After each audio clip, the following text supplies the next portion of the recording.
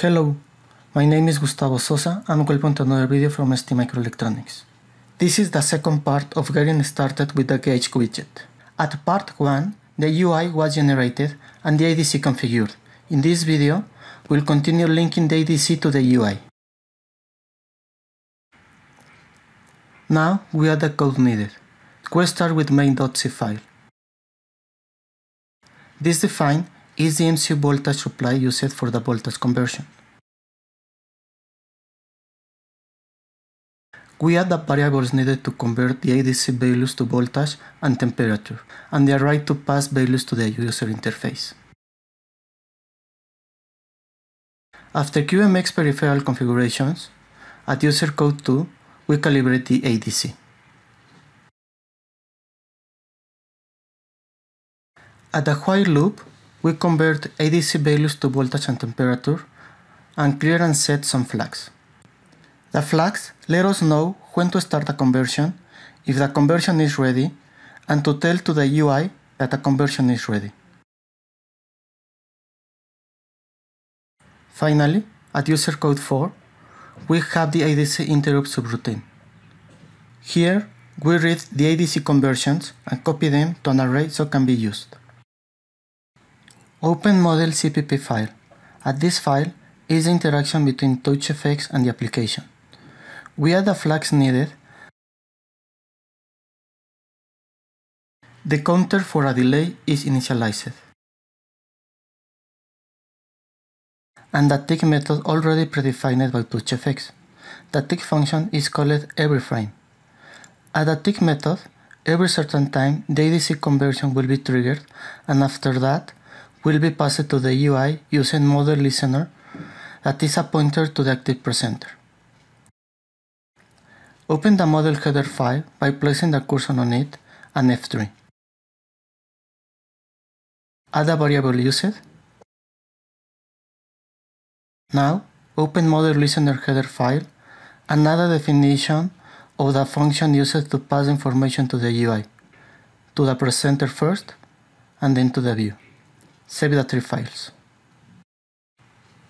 Now, open screen1 presenter CPP file.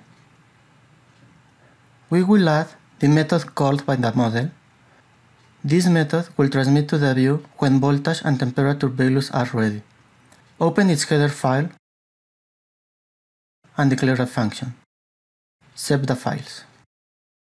Finally, open screen1 view CPP file.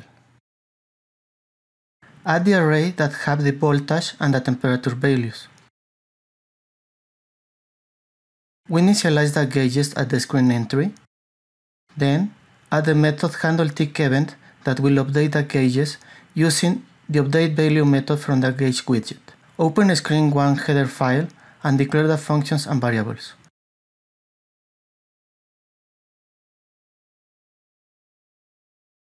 Save the files. Now we are ready to compile. Before debugging, we need to add the SPI external flash memory external loader to STM32 The external loaders let to program external memories through the STM32s using ST tools like STM32 or STM32 Programmer. The TouchGFX generated project have the external loader needed. We need to copy it at the CUBE-ID external loader location so can be used. At the TouchGFX project folders, navigate to GCC folder. Copy the file with extension stldr, mx25l6433f, STM32G071RB NUCLEO. Copy it to STM32 CUBE-ID external loaders folder.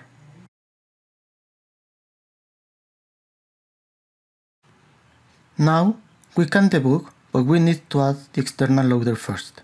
Go to the debug icon, click on the arrow next to it, go to debug configurations.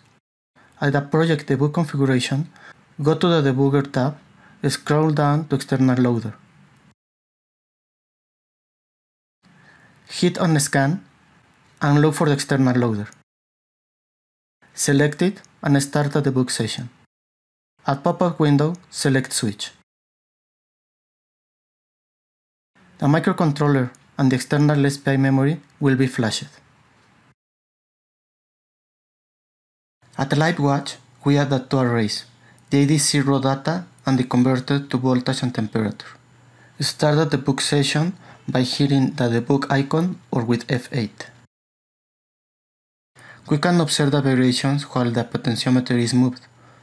Temperature variation is very small. Here we have the gauges linked to the ADC in this low-cost platform.